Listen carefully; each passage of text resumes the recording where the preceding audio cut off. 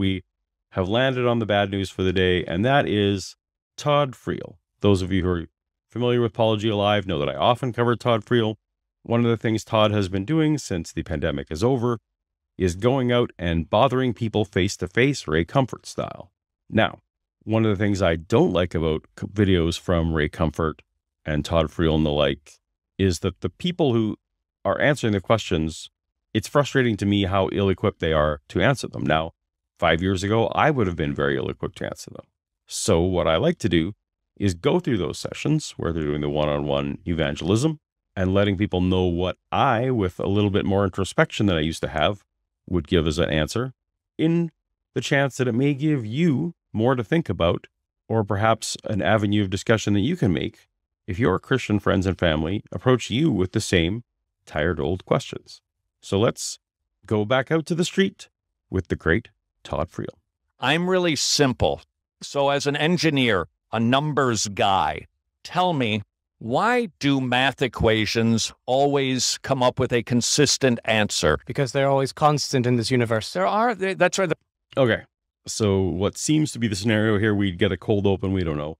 This seems to be an engineering student who stepped up to the microphone to talk to Todd. Todd asked, why does math always give the same answers? And the student here said, because there are constants in the universe. You probably are realizing this in the chat, but this is a terrible answer. Math gives consistent answers because math is really a set of definitions and a set of rules to play by when operating on them. So we define 4 as the number that represents 4 individual things collected in a group. We define addition as putting objects in multiple groups together and then recounting what those are. Subtraction is taking items away. Division, square root, integrals, these are all really just rules that we agree to of operations that we're going to perform on numbers, which themselves are definitions. So, without those definitions changing, there's literally no chance that math can change. There's no supernatural entity needed to keep math from flying off the rails. We're not going to wake up tomorrow and figure out that 5 is really 9, right? Because these are definitions. All we need to do is not change them for math to be the same from day to day. Sorry, student, and I've forgotten his name. It's not that there are constants in the universe, unless you're saying that the rules of math and the definitions of math are constant, but they're not necessarily constant. We could change them, but we'd all have to agree to them. So as long as we agree what math is, it stays the same. No big deal, no God required. There's constants, but what makes them constant? Laws of physics. Again, just not changing them. What makes them constant? We don't change them. It would be very hard for the whole world to wake up tomorrow and say, you know what? I don't think addition should be this anymore. Addition should be something else. Physics and math. Laws of physics. All right. But who wrote those laws? Oh, man did. Okay, so this is always a frustrating one because it gets conflated. Todd is conflating laws like legal laws with scientific laws. Scientific laws are not prescriptive. They don't tell anyone what to do like a speed limit does. Speed limit tells people what to do. A scientific law describes observations for which we have never seen an exception, or at least I understand that scientific laws can sometimes have constraints on it that this law applies under certain conditions. Those are constraints again, but again, within those conditions, when those conditions apply, we have observed nothing else. As soon as we do observe something else, we will stop calling whatever it is a scientific law. So again, we don't need anyone to write it. These are purely observations. Now, oddly enough, the engineering student got this wrong. Todd, out of the blue, which is almost frustrating, will give the correct answer. We think that we identified the correct formula. We experimented enough times and we concluded that's the law. Fair enough, but that's not terrible. That's not a terrible description of what a law is. So Todd actually corrected him. Good on Todd for steel manning that one point when he's straw manning the rest of the world. Still doesn't tell me why we have consistent outcomes. Here's my premise, that if there is not a bigger constant in the universe, there's no constants in math or in science. If there's no bigger constant in the universe, we all know he's talking about God, then math can't be consistent. We talked about that already. Math is just a set of agreed definitions, so it would actually take an outside force to change it. We don't need an outside force to hold it together. Or in physics, again, physics just describes the properties of the material universe. Properties are a thing that, again, requires an outside force to change. We aren't looking to an outside force to make my black mug is just going to keep staying black until an outside force acts upon it. I'm not looking for the force that is keeping that thing black. I'm not expecting to look down later in the stream and find that it's yellow. That's the kind of world that Todd thinks there would be if there was no God, and that's just crazy. Laws observe properties. We don't need an outside force to explain that properties don't change on their own. It would be weirder if properties did change on their own. I would consider that to be proof of a God. That would be miracles. Show those. Because if we are random, nothing, we kind of came together over billions of years and got our act together and became moral, started walking upright, developed eyes, nose, ears, mouth, taste, all of that. We've evolved that way. There wouldn't be any constants. We would never have anything that was certain because it's all random. Okay, because it's all random. Pause a little early there. I've already talked about it. The properties of material, the properties of energy, the properties of matter, properties of time and space. We're not surprised that those stay the same without an outside force. So we can count on those. But what I'm actually going to take exception here is Todd's characterizing that our evolution and that other things was random. It's actually the opposite. I know it appears random to us because we don't have a full way to evaluate all of the inputs. So for example, when you roll a dice, we consider that dice roll to be random because the factors of the friction on the surface that it lands on and the speed with which you do it and the spin, all the different, and whether the dice is actually evenly weighted and the wind and the temperature of the room. There's so many factors that go into where that dice is going to land. We're willing to actually just call that random because we can't control those factors, nor can we predict all those factors. And that's for a simple dice roll. When it comes to evolution and matter coming together, all these different things, those are also mutations that natural selection acts upon. Those are not random, actually. Though if we knew enough and could model well enough, we would know when a mutation is going to happen. And if we had sufficient input, we would actually be able to predict what the mutation would be. It's just that we don't know what all those factors are, nor do we have the computational power to factor it all in and come up with an accurate prediction. But that accurate prediction could be made because, again, just like Todd agreed, the universe is operating on natural laws that don't change moment to moment. Now, I know I'm probably guessing there's going to be the word quantum in the chat a lot right at this moment. I happen to be in the camp that agrees that quantum effects are of the same type. It's just that we can't begin to categorize or understand all the factors that go into quantum effects. So it appears to us to be random. That doesn't mean that it is actually random, and maybe it is, but what happens at the quantum level doesn't actually affect, as far as we can tell. At these other levels, I don't think that's a good gotcha. That's a good part. I don't even know why I went on that tangent. Don't say quantum in the chat. Anyway, all this to say, Todd characterizing our evolution as random is getting it wrong, and he doesn't understand what's happening because mutations always happen within one of the four elements that DNA will be. It's not like it comes up a fifth one, and we know how natural selection works. It picks the survivability traits, and if something doesn't let an organism survive, then those genes won't get passed on. These are all non-random things, Todd. So you're confusing this poor student. If Todd is in your area and asks you why things are random, assure him that they're not, that you're deterministic. At least Paulogia is. According to evolution. Fair enough? Fair enough. See, what I'm trying to get at is, Yeah, it's not fair enough. Evolution is not random. it's a little suspicious that all of these things happened all by themselves without anything to guide them or to think them through. They were guided by natural selection.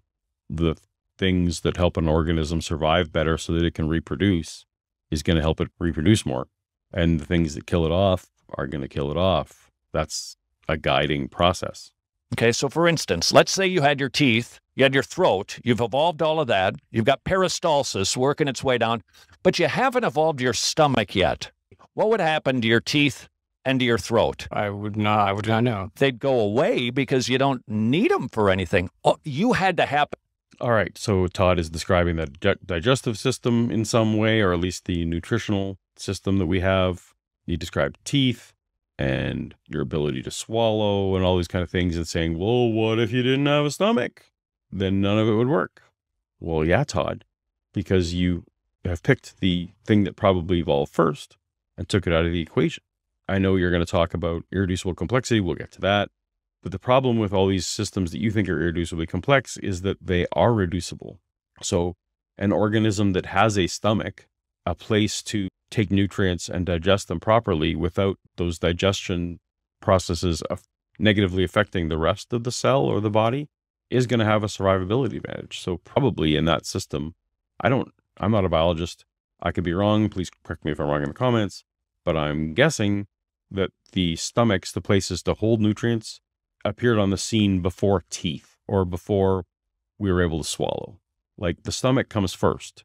And a stomach is useful without teeth and without a way to swallow because it can just collect things. And then you add the peristalsis, the ability to swallow. You add teeth, you add all these things, and that makes the thing better and better. Todd, I think you've done this on purpose. And I hope you haven't. I hope you're just dumb. Actually, I don't know which one you prefer. But if you are in this position, you need to think through the irreducible complexity example that they're giving and understand that they are pulling apart the fundamental thing to make it seem silly when that's not probably the way it happened. And all at the same time. It's called irreducible complexity. You're so complex that if we reduced a component of it, none of the other components would exist because they need each other to function. All right, okay, so they need each other to function. No, again, things do evolve to have symbiotic relationships, but that doesn't mean that there's no earlier version that had useful functions. Again, like I said, a place to collect food in a body, in a cell, has a survivability advantage, and that's a stomach. No, I agree. Things aren't evolving teeth first. I want to ask you a question about DNA. How many cells do you have in your body? Too many to count. About 50 million, Yeah. give or take, Yes. 50 million cells. How many strands of DNA do you have? Okay, so I guess that would depend slightly. I'm not a geneticist either. How many strands of DNA are in 50 million cells? I guess that's either 50 million if a strand is a pair of chromosomes, or it's 100 million if you're saying that each chromosome is its own strand. That's not a very specific thing. Let's go with 50 or 100 million. That I do not know. Let me put it to you this way. If we took out your DNA, first of all, we could fit it into a tablespoon. If you took out all the physical DNA in your body, it would fit in a tablespoon. Okay. But if we typed out the code, we wrote it down, you could fill the Grand Canyon with your DNA information 40 times. Okay. Does anyone know the problem with this? You probably all know the problem with this. Let's say that you had 100 million copies of Harry Potter. Would that fill the Grand Canyon a lot of times? Yeah. 100 million copies of Harry Potter would fill the Grand Canyon a bunch of times. 100 million copies of anything is going to be pretty voluminous. It's going to take up space. Here's the problem. Does 100 million copies of Harry Potter have any more story content than one copy of Harry Potter? No. Creationists love to do this. They love to pretend that the DNA that is present in every cell is more complex because there are more copies of it. That's baloney. That doesn't work. I hope you see how that doesn't work. The fact that you've put 50 million copies of your DNA into the Grand Canyon, I don't know why you'd type it out, tells us nothing at all about the complexity of the DNA. It just tells you that lots of copies of something takes a lot of space. Put it another way. If we typed out your DNA and we took that and we tried to get it to the moon, would it reach the moon? I would say, yes. 5 million Wait, times it would. 5 million times? Todd just said, would it reach the moon? You didn't specify anything. Would it reach the moon if you put it on in like old-timey calligraphy in scrolls? I guess that's one thing. What if you put it on a DVD? What if you put it on a flash drive? What if you microfiche? You've given us no specifications to which to judge. For this poor guy who's answering the questions to judge whether it would reach the moon, and now you've said that it's 50 million times with literally no justification. You got to give parameters in these hypotheticals. It's useless because, again, one copy is the only level of complexity you can measure. I'm frustrated today. Maybe I need a little bit more of Vice Rhino's rum. Let's try that. That is a lot of organized information. It's a lot of copies of the same information. Too complex to have happened all by itself. Just Too complex to have happened all by itself. Again, he's not giving us any sense of what complexity means, how complexity is a indicator of information, how DNA is information. That depends largely on how you describe it. I call it more of a cipher. I know John Perry and others disagree, but these are all semantics, basically saying you have to at least come to a definition of information that makes sense. So Todd is unloading on this engineering student who probably doesn't know a lot about biology. It's like the sunglasses you're wearing. You don't believe that those just happen. They evolve a nose thing, and then they got darker, and then there's a sun. You go, that's not really logical. And we would call that a category error because sunglasses don't reproduce. If we knew that sunglasses were spontaneously reproducing, if there was a mechanism by which the offspring of the sunglasses could be different than the parents, and also a mechanism whereby the best sunglasses would reproduce and the sunglasses that were least functional for human faces would not reproduce, then you'd have some kind of analogy. Your sunglasses aren't like dogs. Man, I'm just worked up today. I'm Canadian angry again. These are bad examples. Please don't fall for them. I don't think it's logical to suggest that we happened all by ourselves. I think somebody made you. That's not a dichotomy. It's not that it happened all by ourselves or someone made us. It's what I think. Or the third option, there are natural processes which can be understood, but we don't fully understand yet, by which this stuff could happen. And we know that the natural laws don't go flying apart because we don't have a God interfering with them to stop them from being regular. If the laws of the universe were not regular, we would have different laws. You're designed by your maker, a very intelligent, powerful being who's very moral, because we see another set of constants in this universe, morality. I asked a young man earlier, would you be willing to tell me it's always wrong to beat up a small child? And he answered no. Okay, we took a very hard left there from describing evolution to somehow saying that there are moral laws. And he's going to obviously go on to say that God requires these moral laws. When Todd asks you, is it always wrong to beat up children? What you need to do is ask Todd what he means by wrong, or give him your own definition of wrong. You could say, Todd, if by wrong you mean, does it unnecessarily harm people? Then yes, beating up children would be wrong. If you mean something else by wrong, please tell me what it is. What Todd is trading on, what all these apologists are trading on when they ask you right or wrong questions, is your visceral emotions and your general intuition about what right and wrong are. Because most people don't think about what it means. What Todd means by right and wrong are, does it match God's commands? That's what Todd thinks are right or wrong. So my intuition that right or wrong has to do with harm and with prospering largely overlaps with Todd's version of right or wrong as in conforming with God's, but not fully overlapping. And he's trading on that coincidental overlap and our general lazy use of language to make his point. Don't let him do that. If you give an answer, either ask Todd what he means by right or wrong, or give your own definition of what right or wrong is and then answer. I'm talking to myself because I'm going to be having a big conversation like this tomorrow, which I can't wait to tell you more about. But this is what needs to happen when they bring up morality. Yes, Why? because children, for the most part, are innocent. All right. But what if All right. So that actually tells me that this student's feeling about what right or wrong means matches with mine. If I said, does wrong mean causing unnecessary harm? The student said, they're innocents and we don't want to hurt innocents. So unnecessary harm. If the student had said, hey, Todd, if that's what you mean, then I'm giving you this answer. But Todd doesn't agree. That's what I mean. Todd wants to twist your words. He wants to use conflation to bring you around to his point. I said, I don't think they are. I like beating up small children. I think it's good to beat up small children. How can you tell me I'm wrong? If someone thinks that it's good to beat up children, and we agree that the definition of good is avoiding harm, then that person and I could have a chat and I could objectively show them that because we both mean good is avoiding harm, that beating up children causes harm. And we would have a nice discussion about whether or not the action aligns with the thing we agreed that the definition was. If we don't agree on what the definitions are, as Todd's hypotheticals is, then we're never going to agree. So it's not a mystery that when people have different definitions of the same word, that they're going to use them in different ways. That doesn't prove anything about the universe or about morality.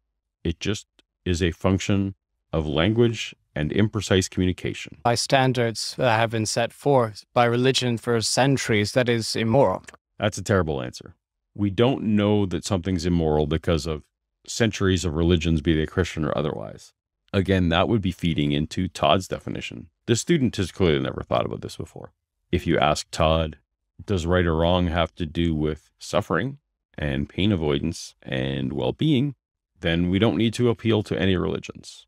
It's not a societal construct. If we agree that's what it is, we agree. If we don't. That could be that religion has written some of those things down, but if there is not a moral constant behind them, then it's just one set of people telling another people what to think.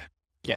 Not if you pre-agree to goals. That's why I think that we need to have these conversations and both agree what morality is before you have the conversation. If you don't agree what morality is, don't even have the conversation. But if you agree on what it is, then you don't need a tiebreaker in the sky to come down and declare what the right answer is. You have a discussion about how well the proposed action aligns with the common goals. This is not hard. I don't understand why this is hard and why people fall for this when a short amount of thinking should clear things up. Right? Yes.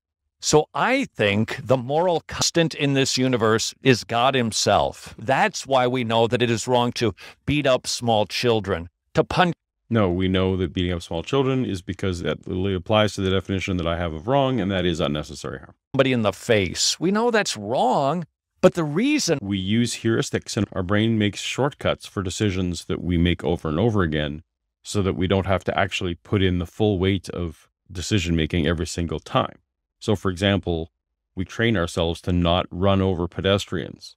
We don't have to sit every time and weigh the pros and cons about whether we should run over a pedestrian because previously we've done the math, decided it's too much paperwork, or that we care about humans, or whatever is the reason we don't run over the pedestrians. And now our brain just takes it on autopilot. We have a heuristic. We have a mental shortcut. We don't reconsider all the factors every single time. That's the same thing with morality and these moral instincts. At some point in time, we came to that conclusion. Now we just repeat. even know about the concepts of right or wrong is because God is the standard of right and wrong. All right. And that's the end of the conversation. That's the end of what Todd posted. We don't know what happened to the student. I'm guessing it actually was weird. The student seemed like maybe he did buy into some stuff. So I'm not even sure that they were a non-believer. Maybe yes, maybe no. I don't know. But I hope that some of those pieces of feedback, the way I would answer Todd, would give you something to think about. Perhaps will be something you can introduce in your conversations when you have these questions of evolution or the origin of the universe or laws of morality or laws of nature. All those things when they come up with believers who you may talk to. Let's be more precise with our language. Let's agree to definitions, and hopefully we can avoid falling into the pitfalls where Todd thinks he's won something because he has not. And that was our final topic of the day. So let me know in the chat, in the comments, did I make a mistake? You have a better way of answering Todd on one of these questions? Or once again, if you don't have a comment, leave me your favorite emoji to let me know how this made you feel.